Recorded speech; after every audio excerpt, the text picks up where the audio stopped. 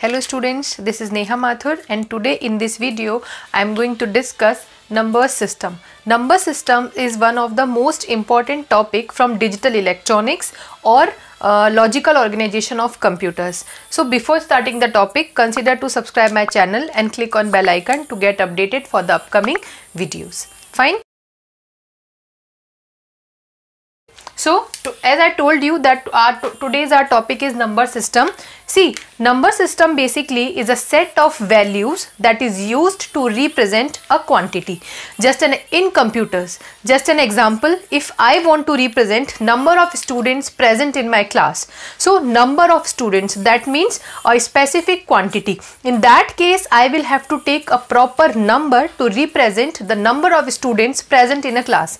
Similarly, if I want to consider a number of subjects you are going to study in your present class or in your present semester, then again I will have to use an appropriate number to represent that particular information. So in computers we have many situations in which we will have to represent any information in terms of a specific quantity, and for the representation of that quantity we are going to use number systems.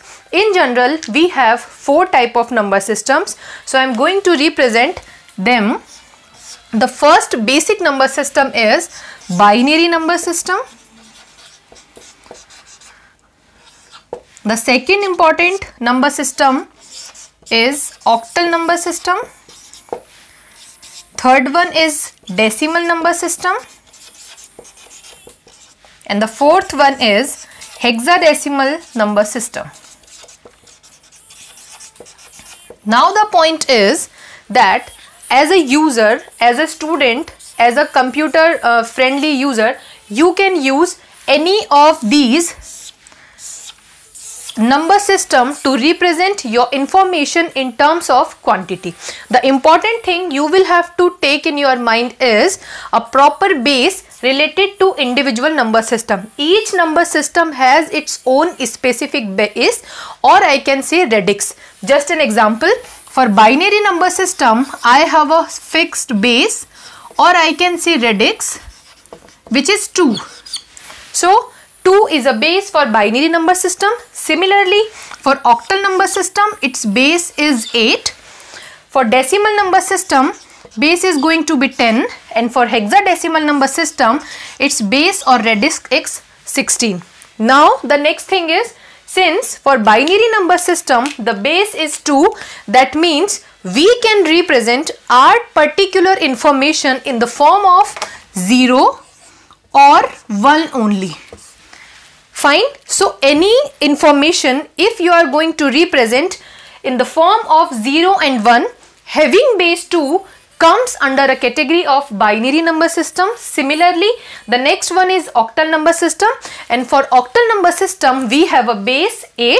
That means now we'll have an option to represent our information from 0 to 7, which means you can use 0, 1, 2, 3, 4, 5, 6, 7 means total 8 digits starting from 0 and ending to 7 to represent any information having base 8 in the form of octal number system.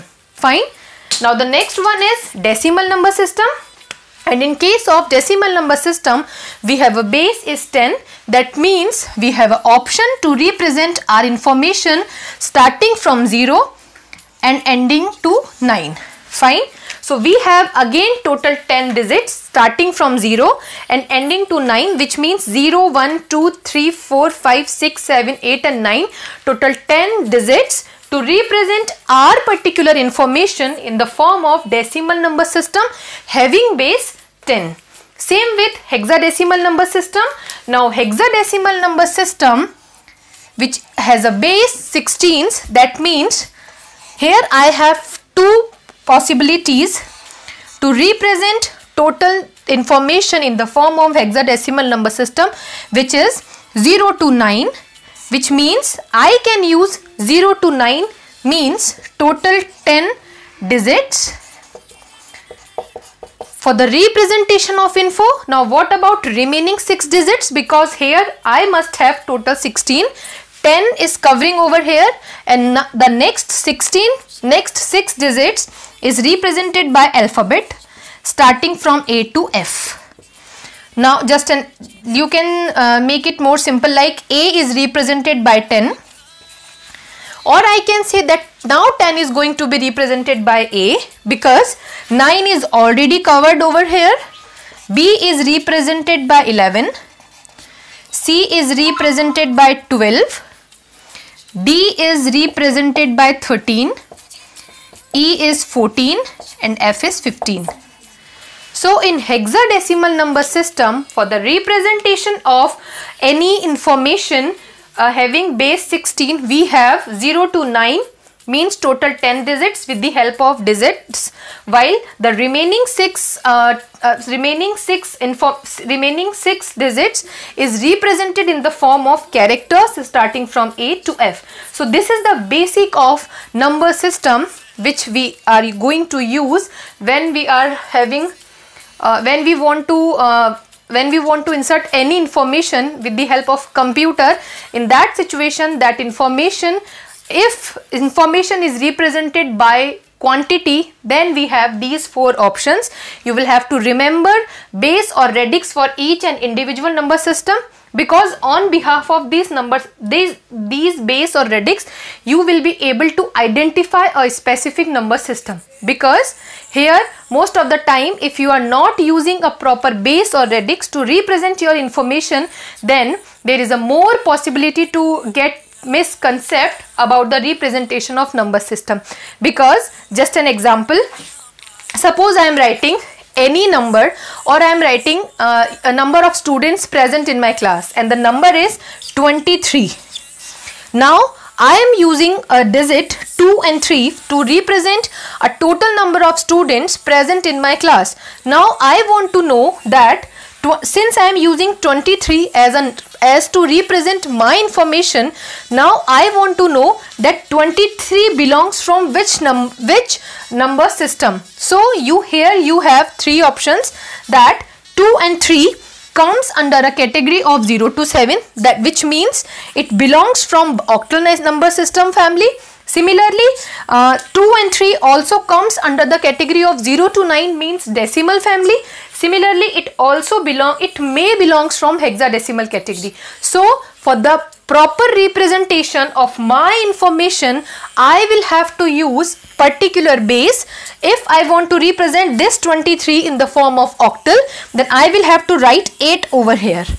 Now it is clear for everyone that 23 having base 8, which means I am representing my information in octal number system.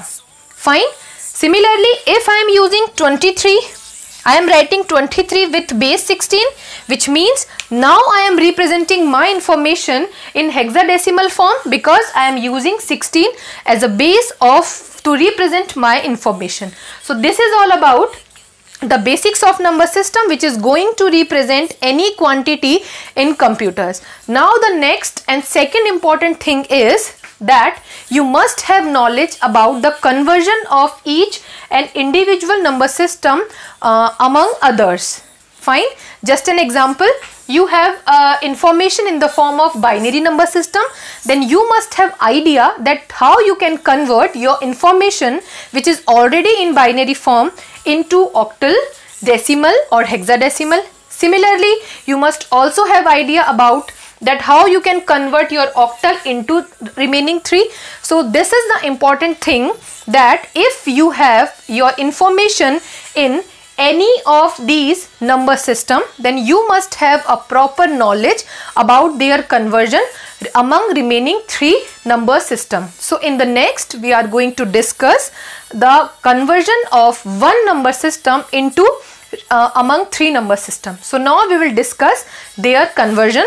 If you are following my topic, if you are following the concept, consider to subscribe my channel and click on bell icon to get updated for the upcoming videos, because in the next video I am going to start the relevant conversions of number systems. Fine. Thank you.